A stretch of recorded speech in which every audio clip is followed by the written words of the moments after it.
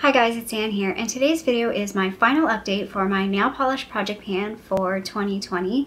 So what I did this year was I went back and watched my videos. I was supposed to pull 4 colors every quarter and then decide, try and use 1 or 2 up and then decide if I was going to continue using those or replace them.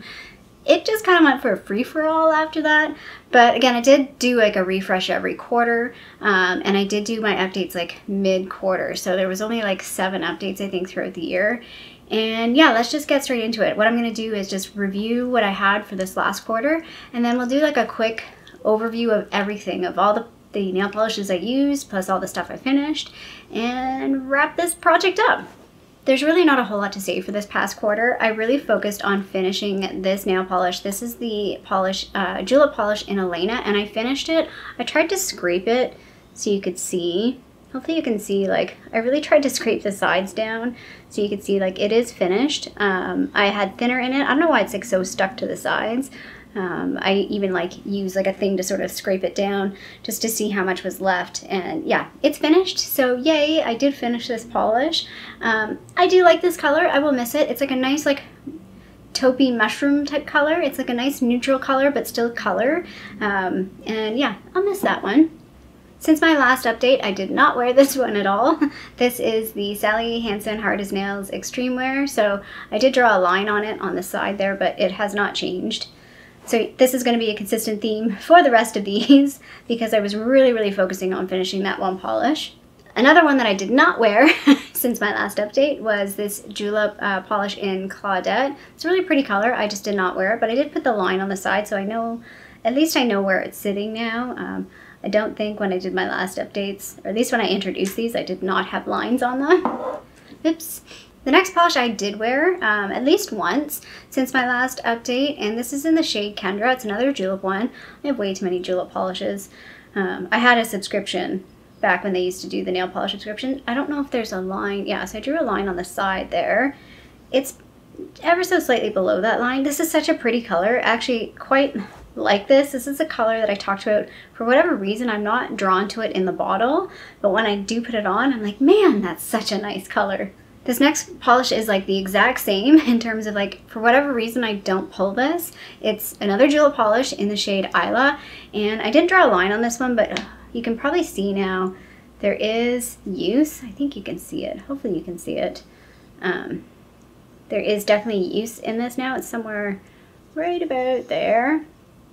And yeah, this is such a pretty color. It's a nice deep cream navy blue that I don't know, I really like it, but I never wear it.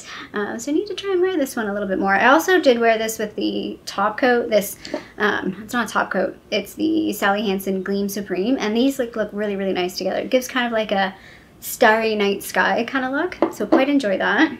This color is the Sally Hansen Extreme Wear in Flirt. I did not wear this since I last filmed. I think in my last update I was wearing this, and I think I might have worn it once after that, but I didn't take any pictures. Again, really pretty color. I still can't tell. I can sort of see. It's actually right where it's at right now. You won't be able to see it, I don't think. Maybe you can a little bit. It's right at that label. So some progress on that now. And then what I'm wearing right now is this one because, again, it was another polish that I was like, wow, I didn't use this at all. At all, until today, or yesterday. I guess I did my nails yesterday. This is the Sally Hansen Tough Taupe 560. I don't know why this is called taupe. It's more of I don't know, I would say a gray purple color, and it looks darker on the nails, I think, than in the bottle. It's a nice color. It's okay. I don't know if I'd ever purchase this one again, to be honest. I don't really like the formula of this one. This is the one I think that you get out of the dollar stores. Yeah, it's a little different than the formula of the other ones. It's kind of thinner, and I don't like the brush. It's got a little thin brush, and I prefer a wider brush. The julep brushes are wide. I don't know why, but I like a wide brush because I feel like I can literally just do the 3-stroke thing, and it works, and it's done. For even I have tiny hands and tiny nails, but for some reason I like a wider brush. So the other thing I wanted to update on, just because I've made some good progress on it, and it wasn't intentional, I wasn't trying to pan it or anything, but this is the Essence, the gel top coat, and it's probably about halfway done. So hopefully you can see that's about halfway done. This is a really nice top coat. If you're looking for a really cheap top coat, it's not quick drying or anything, but it gives a really, really nice finish. Again, I'm wearing it today, and it does give a really nice, shiny, shiny finish. So quite a good top coat. And it's pretty affordable, I think, compared to other brands like Essie. So that's the recap of the last quarter. Again, not exciting. Not as bad as the last update, maybe, or maybe about on par as my last update. I knew I said that in my last update, that it was like a non-update, because I burnt out on this project. I felt I couldn't do it anymore. I was done. I burnt out. It was too much. There was just too many other things going on, and this was the one thing that had to fall by the wayside. So yeah, the last quarter was probably the weakest quarter of all of them.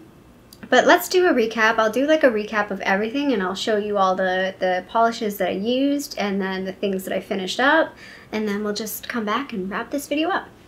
Okay, hopefully everything looks pretty good here in this shot. So this is just everything that I've used this year or bought. Well, I've used everything here. So these are all the things that I've bought this year that are nail things. This is that dip polish that I bought. These are the press-on nails that I bought. These are all sort of like top coats, and I guess these are sort of the color things. These are all the top coat and bottom coat type things that I finished.